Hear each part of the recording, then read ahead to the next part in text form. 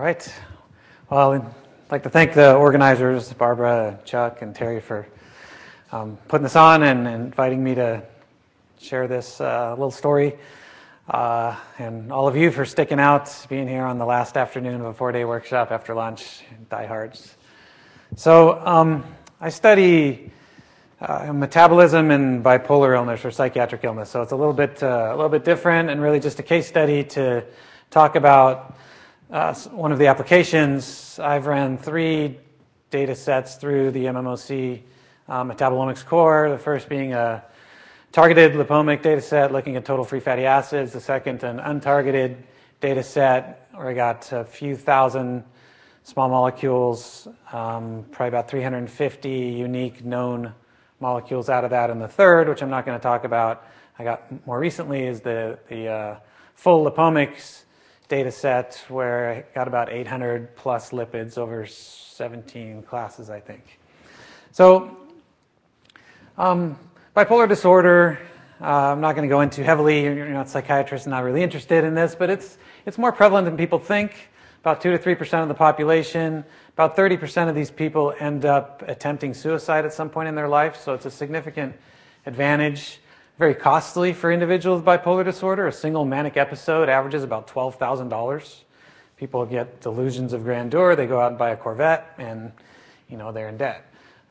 Chronic untreated illness can run up to average $625,000 over the course of a lifetime with somebody with unresponsive illness. But more importantly for this symposium, about 50% of individuals with bipolar develop metabolic syndrome. There's a high comorbidity between diabetes, diseases of insulin resistance, obesity, and metabolic syndrome. So we all have one of these. Most neuroscientists, when they study the brain, really think of the brain as a electrochemical organ. Study the brain either from the perspective of connections, parts of the brain talking to each other, that being disrupted in psychiatric illness, or at the cell level, the neuronal level, synaptic signaling, intracellular neurochemical signaling. But the brain also has a massive neurovascular system. And from the perspective of this workshop, I think if you think of this system underlying the health of the brain, this is a system that delivers oxygen, delivers nutrients, removes waste, keeps everything running smoothly. And if this system is unhealthy, then a lot of things can go wrong and break down with the business end of the brain. And it's pretty easy to see why there would be a comorbidity between cardiovascular illness and obesity and this system, which can affect brain function. Even though the brain only weighs about 2% of your body, it's really an energy hog. Uses about 15% of your cardiac output when you're resting.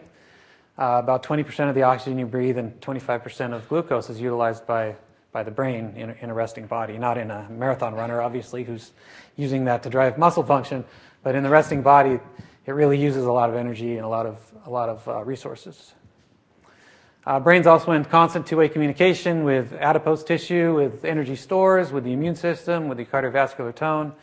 So the health of the body affects the health of the brain and vice versa, and it's really difficult to distinguish between metabolic illness and psychiatric illness. Even though there are clinical distinctions, there's really a tight link between the two. So there have been studies over the last few years, or last decade or so, that have really begun to implicate diet in mental health. So here's one that was an analysis of a fairly large cohort, several thousand people, followed them to look at dietary patterns and found that people with a processed food diet had a much higher risk of developing depression 5 years later than those who ate a whole food diet after controlling for all of these covariates like socioeconomic status, employment grade, diabetes, physical activity, smoking, antidepressant use, things like that. So there really seems to be this effect of healthy lifestyle on mood disorders as well as metabolic disorders. Another paper had a semi-provocative title, at least in the psychiatric world: should depressive syndromes be reclassified as metabolic syndrome type 2, pointing out that there are a lot of commonalities between mood disorders and those disorders of altered insulin sensitivity, including insulin signaling itself, inflammation. Inflammation is raising its head in just about every aspect of medicine, including psychiatry. Reactive oxygen species, glucocorticoids are dysregulated in depression and bipolar as well. So again, more evidence pointing to this commonality between diseases of the mind and the body. So I've focused specifically on polyunsaturated fatty acid metabolism in bipolar and depression. And the reason is there's a mounting amount of evidence suggesting an involvement of polyunsaturated fatty acids. And I know Chuck spent a day talking about his own data on that. One, epidemiological studies show that societies that eat more omega-3s, mostly in the form of seafood, have lower incidence of both depression and bipolar illness. It's epidemiological, it's observational, you can't say it's causative. But if you then look at other types of studies, they do point towards more causation. Their tissue concentrations of polyunsaturated fatty acids, specifically of omega-3s, are lower in people that attempt suicide. In animal studies, if you deplete their diets of omega-3s, you actually alter specifically the neurochemistry around dopamine and serotonin, which we know have a big role in controlling mood and psychiatric illness. Enzymes that regulate these have lower expression in the frontal cortex of bipolar and also schizophrenics. And interestingly, psychoactive medications that are commonly used to treat bipolar and schizophrenia, or more bipolar, the mood stabilizer class, actually inhibit arachidonic acid turnover, which is a major omega-6 polyunsaturated fatty acid with important functions in the brain and other parts of the body, including a precursor to endocannabinoid synthesis. However, with all of this, giving people omega-3s to try to treat their mood has been very equivocal. Sometimes it works for some, sometimes it doesn't. So it's not as simple as just an omega-3 deficiency that you can fix with supplementation and make people mentally healthy. It's not that simple. Just to go over these polyunsaturated fatty acid pathways to get everybody on the same page. So there are two essential fatty acids, one on the omega-6 side, linoleic acid up top, and one on the omega-3 side, alpha-linolenic acid. And from those two that we have to get from our diet, because we can't synthesize those de novo, we can make everything else. Although the enzymes involved in the production of some of these are not that efficient in humans, so some claim that DHA and EPA, which come from marine sources, from fish, are semi-essential because we really don't make them very well. If you just supplement ALA, you really don't drive these up very well. But the point of this slide is that these two fatty acids, these essential fatty acids, really underlie a lot of physiological and biological systems. So down the omega-6 side, you can get a direct lipoxygenase product, these oxidative linoleic acid metabolites, which have PPR gamma agonist activity, a lot of roles in endothelial function. If you desaturate and elongate further to dihomogamma-linoleic, and then cyclooxygenase products of these form anti-inflammatory cosinoids, the series 1 prostaglandins. Further desaturation to arachidonic acid, you get cyclooxygenase products of pro-inflammatory eicosanoids. So, I mean, there's a complexity here. Just if you shunt here, you lead to an anti-inflammatory signal, and if you shunt to here, you lead to an inflammatory signal.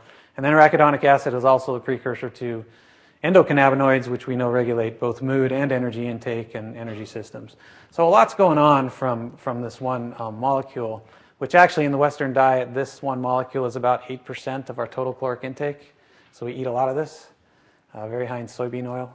On the omega-3 side, we drive down EPA also through cyclooxygenase. You get the series 3 prostaglandins, or the resolvins, and down through DHA, another series of resolvins. So there's a lot of physiological systems being touched by these two essential dietary fatty acids.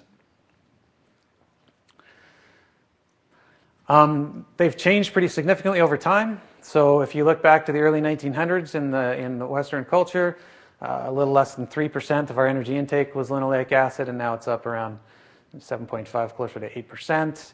That's largely due to about a 1,000-fold increase in the availability of soybean oil in our food economy. That's primarily where it comes from. ALA, the omega-3 side, has also increased, but not as dramatically. So the ratios have significantly changed, and there's a current controversy whether or not that's important, whether it's total intake of N6s and N3s that are having a physiological effect, or whether it's really the ratio, probably both, but it's not really clear at this point, because they do compete with each other. As you saw on the last slide, they're processed in parallel by the same enzymes, so there's a lot of competition going on between these pathways. We know that replacing saturated fatty acids with polyunsaturated fatty acids is heart healthy, and this has primarily been done with the replacement of saturated fats with linoleic acid, but others as well. But recent questions have been raised to whether or not this is actually true, because of linoleic acid's potential to be inflammatory, go down the arachidonic acid cascade and lead to increased inflammatory systems. Too much may not be good. So again, that's controversial, and the jury's still out on that one. As I said, some suggest that the LA can lead to inflammatory and increased cardiovascular risk, while others actually point to evidence that the more linoleic acid we eat, the lower our risk. So there's actually a couple of major players in the field right now that are arguing, and we'll see how that falls out. So getting back to the bipolar study a little bit, this is Heinz C. Prechter. We have a study here called the Prechter longitudinal study. Heinz C. Prechter, he's standing here in a sunroof because he actually was the first one to introduce the sunroof to the American auto industry. So that's how he made his fame and fortune. Unfortunately, Heinz suffered from bipolar illness and took his own life in 2001. His wife, Wally Prechter, then set up a philanthropic fund to fund research to study this disorder, which became the Heinz C. Prechter longitudinal study of bipolar. It's housed here at the University of Michigan. We have about over 1,000 participants now, cases and controls. They come in, they get a baseline, bi-monthly baseline screening, and then supply us with bi-monthly data in the form of questionnaires. They come in annually for deeper evaluations. On all of these subjects, we collect neurocognitive data. We collect blood samples and isolate DNA and run those on Illumina chips. So we have SNP genotype, about 250,000 SNPs on everybody, annual physical exams. And then I've used a subset of these subjects for some dietary studies. So an initial study that I did, which was actually funded by a pilot grant here at MMOC, to run some basic metabolomics, some targeted lipomics, and was able to look at blood levels of lipids in the bipolar subjects and found an association between linoleic acid and DGLA and these psychiatric scores. So GAF is Global Assessment of Function. That's essentially how well people are functioning. So at work and at home, sustaining their jobs, getting to work, not having functional issues. The higher the score, the better. Neuroticism is higher in bipolars than controls, and is could be seen as a negative personality trait. This is a depression scale, and this is a mania scale. So more linoleic acid associated with better clinical outcomes, better function, lower depression, lower mania, lower neuroticism. Whereas DGLA, which is a product of linoleic acid, actually had the opposite pattern. This is somewhat perplexing on why this would be the case, but it's not the only example in the literature. Others have found these opposing associations between linoleic acid and DGLA and other clinical outcomes. And then the omega-3 side, ALA, actually had a negative association with neuroticism as well. So some strong associations between these lipid levels and some important clinical phenotypes in the bipolars. We also looked at their associations of the same lipids with physical health measures of indicators of metabolic syndrome, so waist circumference, blood pressure, fasting glucose, HDL, and triglycerides, and really the same players pop out. So linoleic acid, again, more linoleic acid associated with better clinical scores, physical health, whereas DGLA had the opposite pattern, and again, alpha-linoleic acid, the other one, significant, but not nearly as broad of a pattern. So this initial study that was funded with the pilot grant showed associations between linoleic acid primarily and both mental health and physical health, and used this data to actually successfully get a KL1 to look into this stuff a little bit further. So I wanted to really explore what they were eating as well as a broader metabolomics, not just a few lipids in the blood. So from the Prector study, was able to recruit about 166, well, exactly 166 of them, prospectively track their diet for 7 days. So we gave them a diet journal, asked them to write down everything they ate and drank for 7 days. It was run through the MCRU here. They came back, they returned the diet record, which we curated in the presence of a nutritionist, donated a fasted blood sample, got their current medications. This was in cases and controls. And then extracted dietary data, ran untargeted metabolomics, as well as the lipomics again, and did some fancy stats. We haven't looked at the SNP data yet, so I'm starting to look at that and haven't incorporated these into the process yet. What we found, well, first, this was what the cohort looked like. So higher females in the bipolar group than in the control group. The age was about the same. BMI was much higher, significantly higher in bipolars. That's expected than in the controls. Obviously, the bipolars are on medications that the controls are not on. The bipolars ate, so of the 154 nutrients that are extracted from the journal, these are the 7 that met statistical significance after multiple testing correction. Because they were looking at 154, we got to do some multiple testing correction. So of the 7 that met significance, significantly different intake, 6 of them are fats, 4 of them are polyunsaturated fatty acids. All right, so pretty high representation of polyunsaturated fatty acids in what bipolars are eating differently than controls. Less selenium, more of a couple of saturated fats, and less of all of these polyunsaturated fats, arachidonic acid, docosapentaenoic, icosapentaenoic, and DHA. All right, and then the healthy eating index score was actually significantly lower in bipolars as well. So then running metabolomics on the fasted blood samples and overlaying the results onto this pathway that I showed you earlier, we find in yellow, this is what I just showed you on the previous slide, they eat less of these, but they have lower plasma levels of everything in blue. So they don't eat less linoleic acid, but their plasma levels are significantly lower, suggesting a metabolic difference in the bipolars relative to the controls. I did correct for medication use, and this survived, so at least as well as I could correct for medication use. That's not an easy thing to do.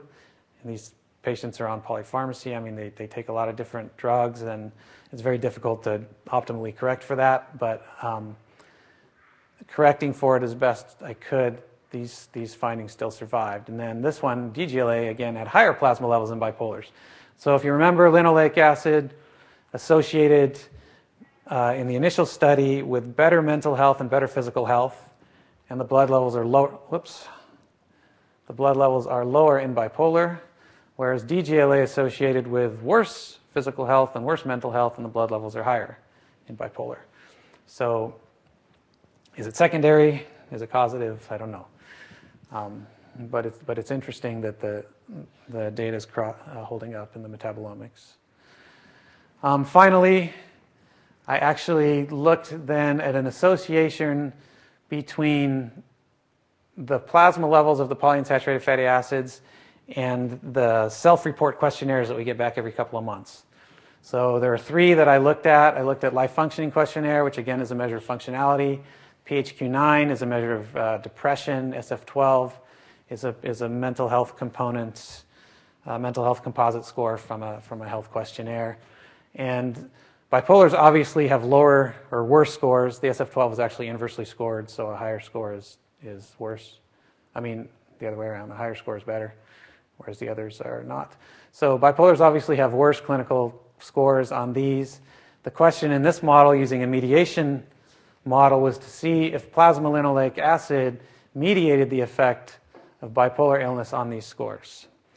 And it did significantly in all three of these. So even within bipolars, those that had higher levels of plasma linoleic acid had better clinical outcomes. All right. DGLA was only significant for the SF12. The direction was opposite of linoleic acid, but this was the only one that was significant.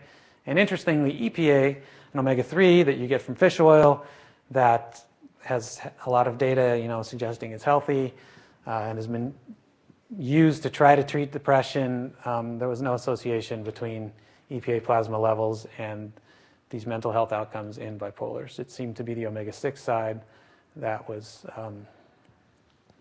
having a bigger effect. So just another interesting thing, if I correlate, correlate plasma levels, which one's plasma levels of these fatty acids with dietary intake, you get a nice correlation with linoleic acid, an inverse correlation with DGLA. So the more linoleic acid people eat, the higher the level in the blood expected, but it drives down DGLA, which is a product of linoleic acid. So there's probably some feedback inhibition on the enzyme there. And this is the interesting piece because this is different in bipolars and controls. So this is in controls, the more EPA and DHA omega-3s they eat, the more show up in the blood. That association is gone in bipolars. So there seems to be no association between dietary intake and blood levels of these long-chain omega-3s in bipolars, whereas there is a strong association in controls. And you expect an association. I mean, the studies, all that have been done, show that you eat more shows up in the blood, but they haven't been done in a psychiatric population. Maybe the drugs inhibit this. We think the drugs hit these pathways. Maybe there's something else going on innate to the metabolism of these psychiatric patients. So in summary, plasma LA associates with better mental and physical health. Dietary LA intake inversely associates with DGLA, which is we don't really know why yet, and there's not a lot of literature about that. Linoleic acid and its metabolites seem to be altered in bipolar disorder, independent of dietary intake. The omega-3s, EPA, and DHA don't seem to associate. Dietary intake doesn't seem to associate with plasma levels in bipolars for whatever reason. And taken together, the PUFA metabolism just appears to be dysregulated in bipolars. So this data really came from a KO1 and has now been used to apply for an RO1. So just to show you that really is just an example of a path of using MMOC services to generate data to apply for larger and larger grants. And it's been, I think, a very interesting study so far. I think that is it. I have some acknowledgments both on the bipolar research group side, a lot of people involved in that. Funding came, as I said, from the research fund as well as my own KO1 funding to Dr. McGinnis, who runs the bipolar research group, and Dr. Buran's studies who support the MMOC. So that's it.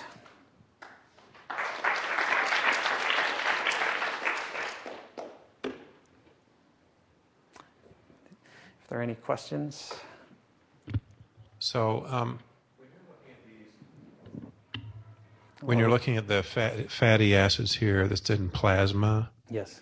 And so this is targeted and across like all the phospholipids, et cetera, like it's the total lipids from the plasma? This was a total free fatty acid analysis that I talked about here. Okay. We have run now a, what do you guys, I can't use the word shotgun lipomics. What am I supposed to say? You can use it. Shotgun lipidomics. We've run that, but I haven't looked at that, where we will be able to distinguish between the phospholipid classes. Okay. Did you see any effect of medications in patient populations? So I corrected for medications, and the findings survived.